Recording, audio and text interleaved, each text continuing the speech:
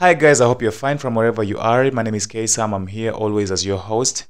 And in today's video, I am going to roll out what is called Custom X 2.0. Just about 2 days ago, I rolled out a video in which I showed you how to set hot cues automatically on all your songs that are in your browsers and also in different folders. And then I promised you that after a few days or 3 or so, I would come out with an update on the file. And then here I am with it. So I have this Custom X 2.0 that I created myself as an update to the previous one. And of course, in the previous file, we had 3 options to set hot cues. There was an option here which was setting a hot cue after every 4 bars to set 16 hot cues on your song. You can go back and watch it. I'll link it down below, but in case you missed it, that is still there. So I decided to remove that pad and then replace it with a delete button. So this button now deletes all the hot cues that are in your songs. And I also decided to change this. I also decided to let indicators be down here to show you where the hot cues are really being set. And also the next update that I really made is that I decided to speed up everything here so that it saves your time. So if you compare the 2 files, you will realize that all of them run differently. This time around, this one is quite faster. And I will be having a lot of updates to roll out with time after this. So in the meantime, please make sure you subscribe and then we'll see how the things work. Let's get started.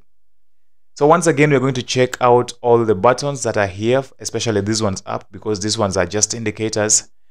And if you want more explanation on how these things really, what I really mean, and some of the precautions of using this, what you should do and what you should not, please once again go back to my previous video and then make sure you watch it to the end.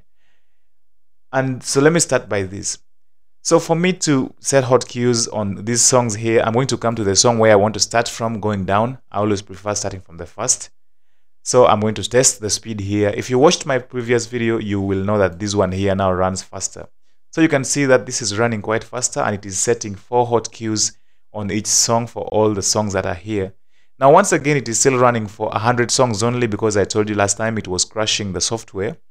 So I decided to make sure it runs for only 100 songs and then it will stop. So once again, when it stops, you'll have to click from where it has stopped. If it stops on a song like this one here, you will have to make sure you just click on the same button. Not the next one, but the one that you were using before to continue for the next 100 songs. So that is one of the updates that I really put.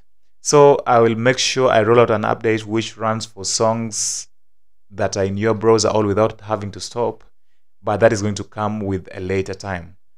So I really hope you are going to enjoy this. Once again, if you don't also know how to handle this file, how to copy it, I showed you in the previous tutorial. Just go back and watch it. So let me just close this briefly to save the time of this video. I'm going to come back here. Anyway, luckily is that it has also stopped. So if it is here, if you want to continue, just click here again and it will go on. Just like that. So I'm going to close just for time. So after some time, I'm going to open again. That was the first one. So let's test on the second one. But now these songs already have hot cues set. If you check here, you'll see we have 1, 2, 3, 4 on all songs that are here. On 100 songs from this browser, 100 and so. So first of all, before we test this other one, that means we need to delete all the hot cues that are here from the 100 songs. So I'm going to come to delete and you can see it is loading and deleting all the hot cues from your songs. So if you check any of these songs, they don't have hot cues anymore. So those are done for 100 songs. And then now let's come back up. Once again, something that you shouldn't forget is that this one is a reminder that you should always close VirtualDj after running any of these. After clicking any of these buttons, pads rather, make sure you close to refresh, because if you don't, the action will still continue running. So let's again go back and then test this one, and we also check the speed. Now this one here sets 8 hot cues. I explained it also in the previous video. Please once again don't miss the video. Just go back and watch it step by step. And this one is going to set 8 hot cues after 8 bars each.